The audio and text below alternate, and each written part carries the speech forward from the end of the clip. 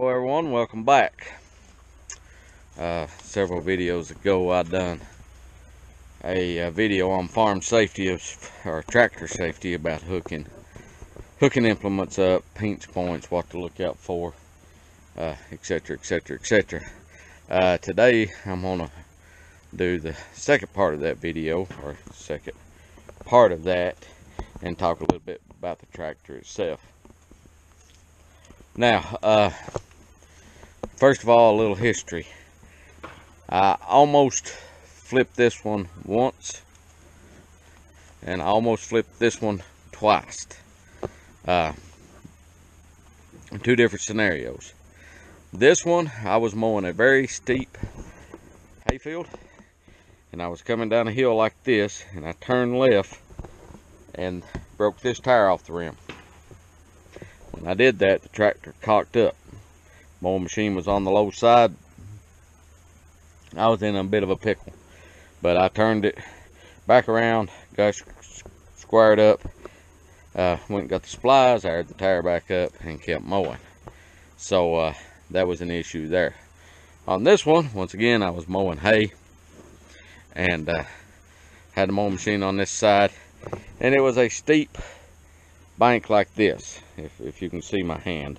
I was mowing down, backing up, and just cutting out a ditch is what I was doing. And I rocked it up on two wheels, this side. And I let the mowing machine down, got it corrected, got it straightened back up. I done that twice, 2 different years. You'd think I would learn, but I didn't. This tractor does not have front end loader on it.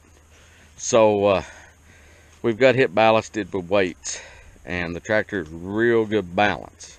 In other words, it's a lower center of gravity. It's got a smaller tire on it. It is a little less, it's a little more stable on a hillside. Now, I don't have the wheels set all the way out, all the way around, because I still use these tractors for row crops, and I can't widen them on out. This one, even without the loader, you got the cab, it's taller tires. It's a little higher center of gravity. Now, the concern with this one is when you put that loader on it, it changes the center of gravity. There's no weights. These rear tires are fluid filled, but there's no weights on the rear of this tractor. If you don't have an implement back here, a sizable, pretty heavy implement, anything on this front end loader is going to make this thing nose heavy. Now, one of the big concerns with the loader is when you get that loader up high, that is definitely going to change the center of gravity on this tractor, make it much easier to tip over. So if I'd had a loader on that tractor when I broke that tire off the rim and had it up, it would have probably flipped that tractor. It didn't. I was fortunate there. I was fortunate here. Another thing, both times I was on pieces of ground that was probably too steep to have a tractor on and be working, and that will get you killed. Now, let's talk center of gravity. I mean, if you take the loader off, the tractor's pretty balanced. But then again, you put the heavy set of disc cars on the back, it may get a little light in the front. So, you know, if you're going up a hill and it's sidling like this, the front may want to come up and come over on you. So maintain that center of gravity is key. The issue with the front end loader is if you're going to put the loader on and leave it on, you can then balance the tractor to the loader. In other words, you know, you can put some weights on the rear wheels, which I would like to have a set for this and anyhow, etc, etc, and try to get it balanced off. But when I do tillage work with this tractor, that loader comes off because I don't want that loader beating on the front end or on the loader as I'm going through the field, and it makes for a rougher ride. So that's a couple things to keep in mind. Now let's talk about the manual front wheel assist, or the 4-wheel drive, or manual front wheel drive, whatever you want to call it. All right, on a farm tractor, you do not have front brakes.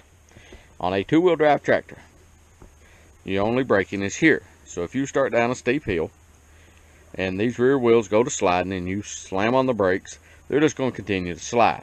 and you can't stop it. You can drop your implement in the back and try to do this or that or whatever to drag it. Okay, SD card filled up with me there a little bit, so I had to get that taken care of. But anyhow, so if you start off a hill and you get to sliding, now if you've got the manual front wheel assist or manual front wheel drive or four wheel drive engaged, it does help with that. And if the back tires and the front tires are coupled together and you hit the brakes, you get braking action on the front tires. You still do not have front brakes, but you will get some braking action on them. And I've had that argument with a lot of people before, but trust me, I have tested that theory and it is correct. Let it slide a little bit. But the biggest thing on a tractor, keep all four tires on the ground, the dirty side down, and you'll be good. Remember that center of gravity and the balance of the tractor, because once you start getting any of the four corners light, you're getting in trouble. Just be careful, use your head, use some common sense, think about what you're going to do before you do it, and don't be too brave and don't be too scared, because if you're too scared, you'll panic and do something you probably shouldn't and probably get hurt there too. So if you like what we're doing, pretty dry day today. If we had another day of sun and wind, I might be able to plow, but they're calling for 5 inches of snow tomorrow. It is what it is. If you like what we're doing, please subscribe, hit that notification bell. If you see a video you like, give it the thumbs up. If you have a question or comment, please do so. And until the next time, everyone, take care of yourself. Be careful on your tractors. Talk to you later. Bye.